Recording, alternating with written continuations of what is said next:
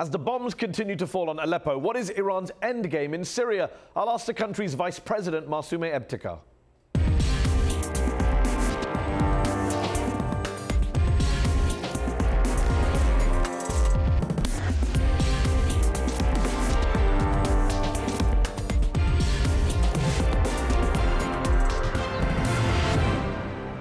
I'm Mehdi Hassan. One of the world's best-known public intellectuals, the Marxist writer Slavoj Zizek, thinks the left has romanticized refugees and glossed over the many problems they cause. I'll challenge him in the arena. But first, Syrian President Bashar al-Assad continues his bombardment of East Aleppo. What role is Iran playing in arming and funding his regime? And does the Iranian government bear responsibility for alleged war crimes in Syria?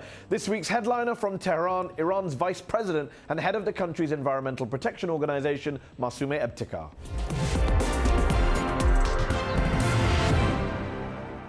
Madam Vice President, thanks for joining me on UpFront.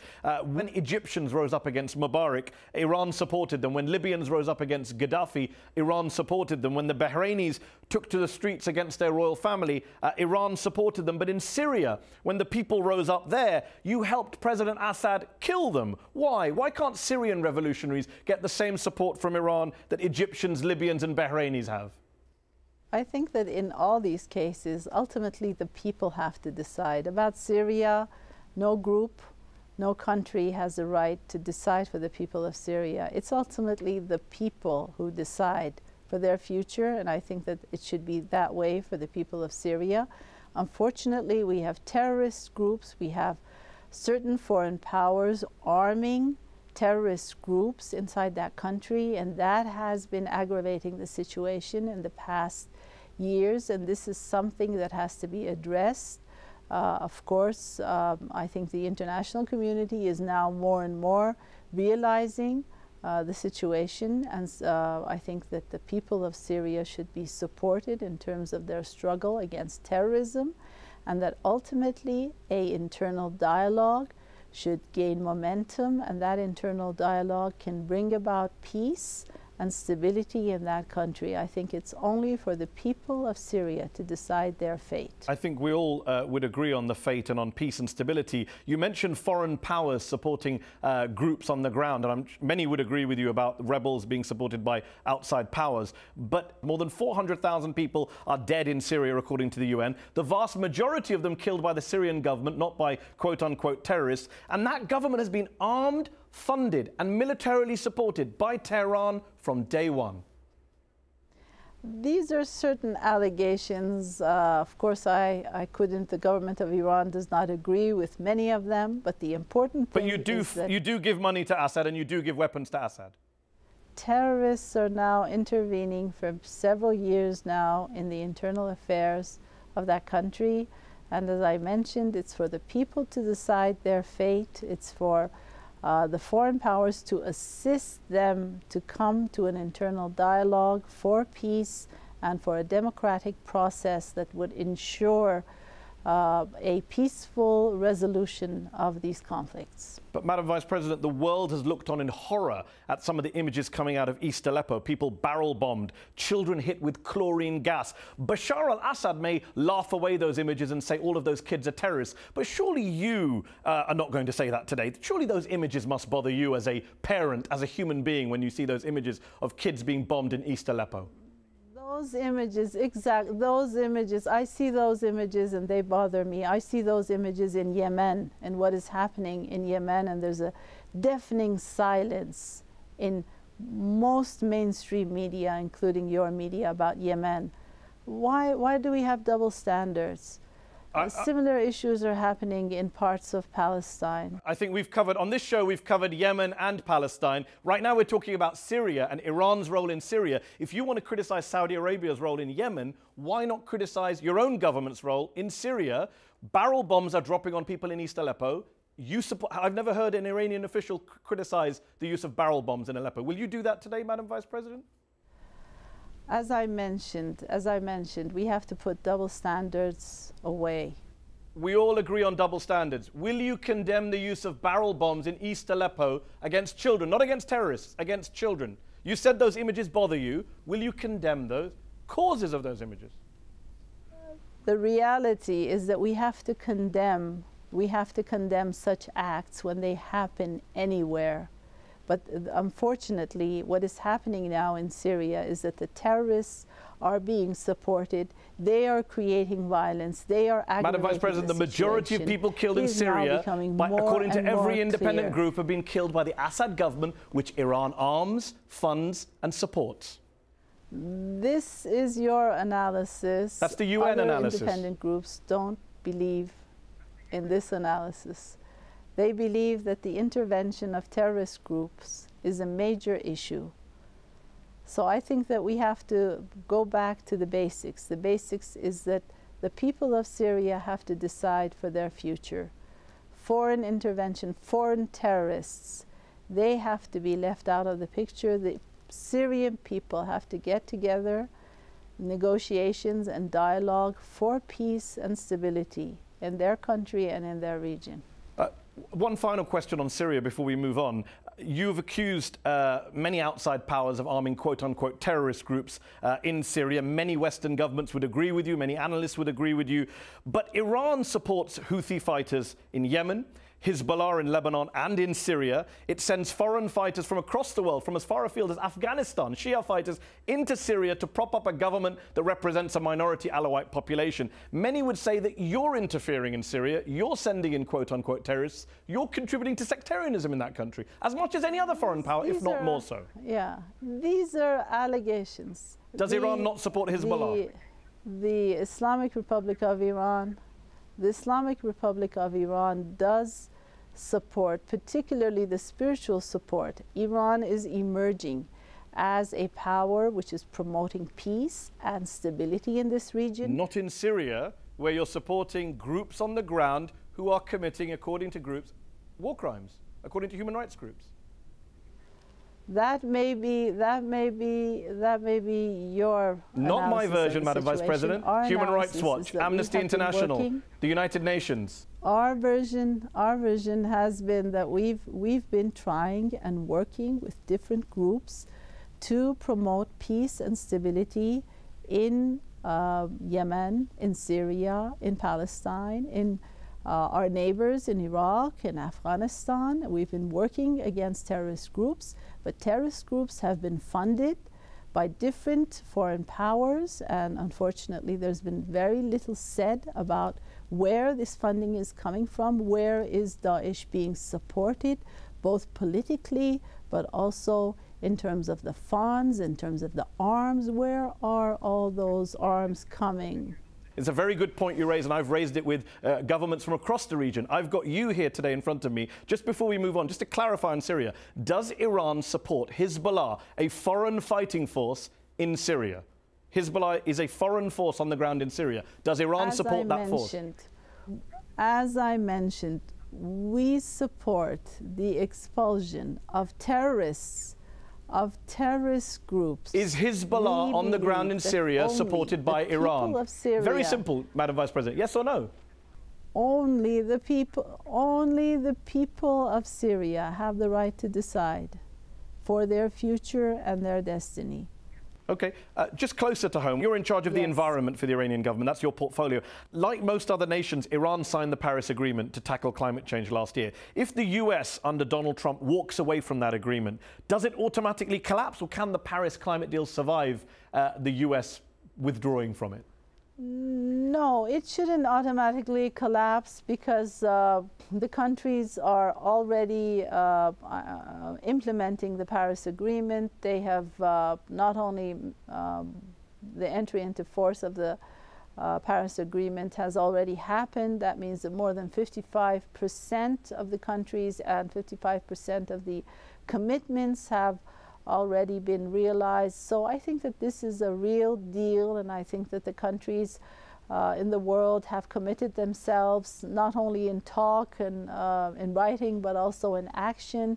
And we see a lot of new initiatives in the Marrakesh talks. There were a lot of new ideas coming up, coalitions, partnerships between countries, regional partnerships. I think that this is an important instrument for regional cooperation, and working on this issue can help to bring about regional coalitions and In a region which many of our relationships are politicized, I think that we need to work with not only our neighbors, but with all countries, our Arab neighbors, because the environmental challenges that we face, these are issues that we need to work together. We need to get into partnerships. We live in one region and we have a common future. So I think that this is one area where we can put aside the differences and work together. Do you think countries in the Middle East, do you think the Muslim majority world came late to the climate change debate? Did they not take it seriously enough at the beginning and now they're playing catch up? Do you think they've done enough? Yes, yes. I think that you're very right on that issue, and I think that they came late.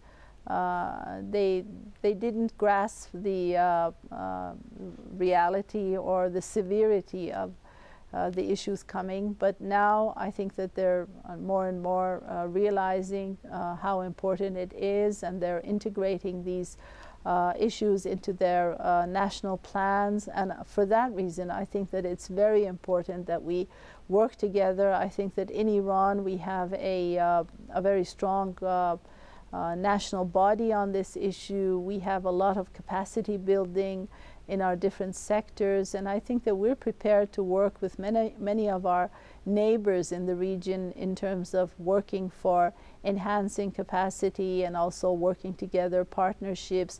Both private sector and public sector initiatives are very important in this area, and I think that we have to work together, and Iran is open to working with its neighbors, with its regional partners on this issue. Madam Vice President, thanks for joining me on UpFront. Thank you.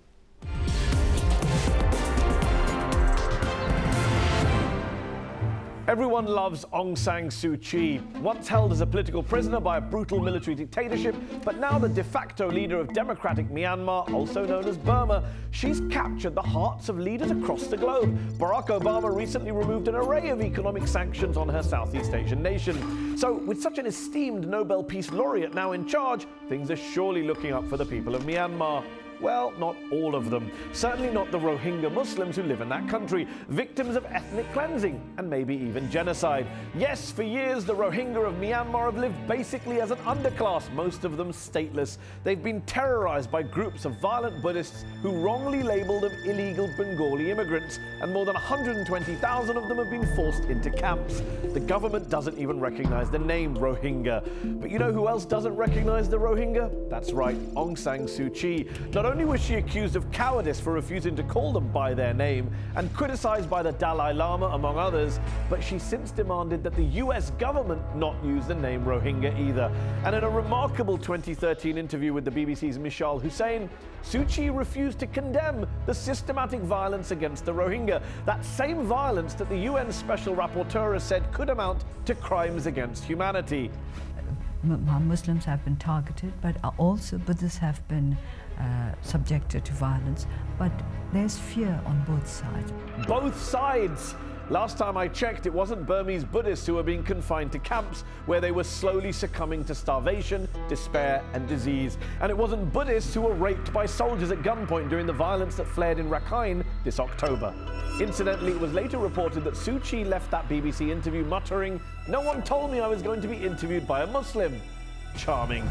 Now, defenders of Suu Kyi argue that her hands are tied by an all-powerful military elite. They also point to the new advisory commission her government set up, chaired by Kofi Annan no less, and basically tasked with ending the violence and promoting peace. But here's the thing, some local politicians are already refusing to cooperate with it.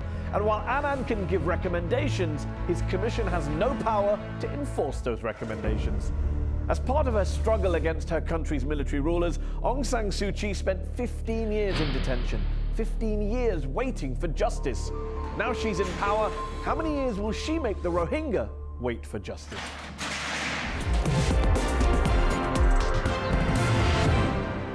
He's been called the most dangerous philosopher in the West, and in his new book, Refugees, Terror and Other Troubles with the Neighbours, Slavoj Zizek calls for a defence of the European Enlightenment project and rails against the romanticisation of refugees. So I began by asking why he thinks refugees pose such a threat to so-called European values. First, I was very specific what I mean by European Enlightenment project. And let me draw my attention to what I also say in this book. This is your new book, The greatest threat to Europe today are not the refugees. The greatest threat are precisely the fake right-wing populist defenders of Europe. For me, a true threat to Europe is people like Nigel Farage, Marine Le Pen, Pegida in Germany come to power. You say refugees come from a culture that is incompatible with Western European notions of human rights. I wonder if I said this precisely. You said it precisely on page 107 of your book. What do I say? You say refugees come from a culture that is incompatible with Western European notions of human rights. Yeah, but a couple of pages later or before, I don't know where, I also say that I'm well aware that European notion of human rights is not above in the air universal one. So why make such a big play out of refugees threatening it then? I explicitly, brutally, that's the whole first third of the book, emphasize that refugees are, to a large extent, mainly responsibility of European geopolitical gains played there in Libya, in the Middle East, of new economic forms of neocolonialism, and so on and so on. So we, but not only we, also United States and other countries, we cannot play the game of, a catastrophe happened there, now we have a purely humanitarian problem. That I make it clear. So that is fairly uncontroversial position. And then you move on to the controversial position, which is?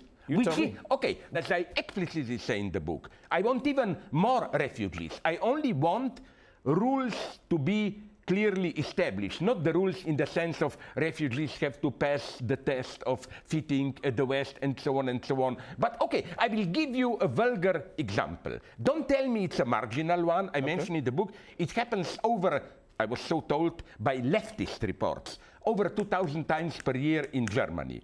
You have, all my respect to them, a Muslim family of refugees in Germany. What happens 2,000 times a year? I will immediately, very briefly go to it. Their girl gets seduced by Western style of life, wants to live with a Western boyfriend. There is a pressure on the family from her. The girls get desperate. That's what happened over 2,000 times. She seeks refugee with the police. And then the problem is real. What would you have done in this case? If the police protects her, in a way they are totally justified. Her family will say, oh, you're not allowing our way of life. No one is disputing that there are problems within either refugee communities, minority communities. The problem is generalizing on that basis. The problem is saying that we should change our attitudes or our opinions about refugees as a whole. No. Simply on the basis of some minority practices. No, but you underestimate this. My point is this. Maybe you overestimate it. No, I'm not saying this is the big problem and so on. I mean, big in the sense of majority. But you do suggest that there are liberal European values that, for example, Muslim refugees from Muslim majority countries don't sign up to. Is that fair? But why is this something problematic?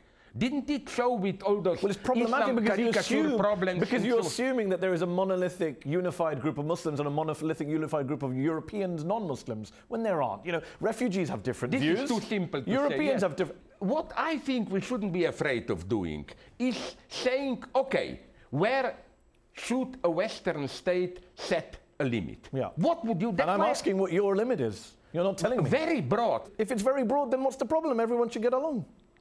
I'm confused. Where are the limits that Western European countries or European countries should set that refugees violate in some way in your head? You're not telling me. I gave you now one example. One example. Which is the way we understand individual human rights with all our falsities and so on. But look at Europe, Slavoj. You know better than me how diverse Europeans are. I mean, the British view of gay marriage is very different to the Polish view of gay marriage. The Hungarian view of Jews... That's why Polish people should also be censored. I don't have any problem with The Hungarian view of Jews is very different to the Swedish view of Jews. I absolutely agree. The French view of secularism is very different to the Irish view of secularism. So why are you assuming that there is one European view which these foreign refugees aren't signing up to?